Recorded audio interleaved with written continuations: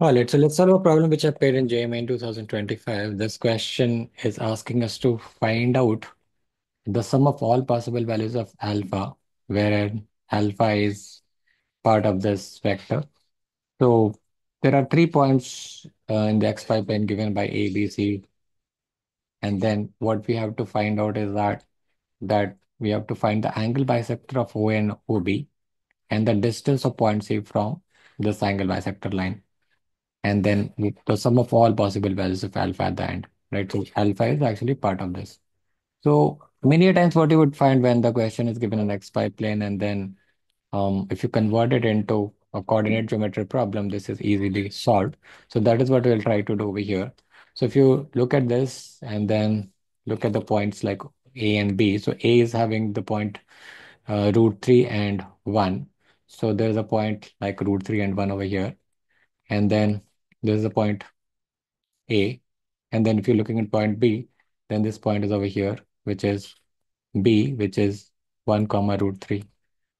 So if you're looking at the line which is sort of passing through OA, so this is the one which is passing through OA. And if you're looking at this line which is passing through OB, then there will be the angle bisector of it, which is there. And then we have to find out the distance of this point C, which is somewhere, we don't know really. So A and 1 minus A. And then we have to find out this distance, which is given as 9 by root 2. So we have to find out which all values of A is possible. Like the other point could be over here, here, or here, anywhere, right? So if we find out this equation of this line and then we know, right, that we can drop a perpendicular from here and find this distance, then we'll be able to find, whatever is given. So if you look at very closely, this line is having a slope 30 degree because as you can see, this part would be x, which is root 3. If you're looking at this is root 3 and this is 1. So you can say that tan 30 degree, right? That will be giving you 1 upon root 3, right?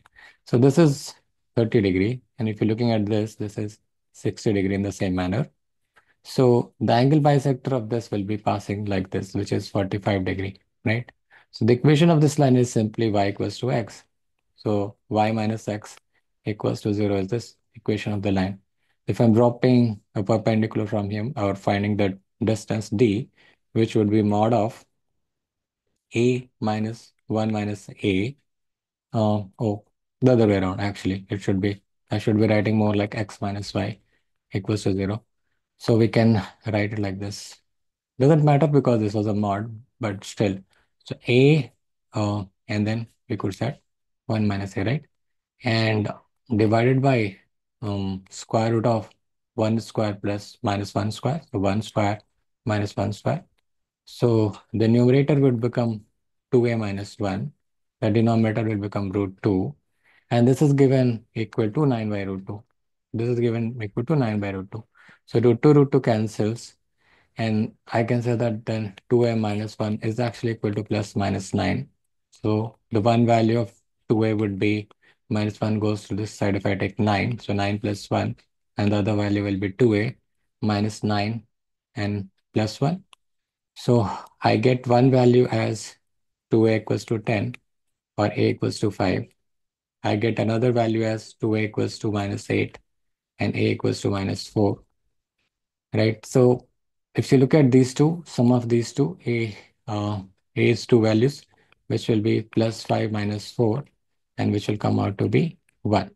So that is what is your answer here. So plus 5 minus 4, which is 1, and that is option number 1, right? So this question can be solved using coordinate geometry easily. Many times you will find such a question to be solved and then you try to get back to coordinate geometry and solve it. That would be much easier for you. All right. So that's all for this question. If you got any queries, do ask me in the comment section below. I'll be happy to answer your queries. Thank you so much for watching this video. Have a good day.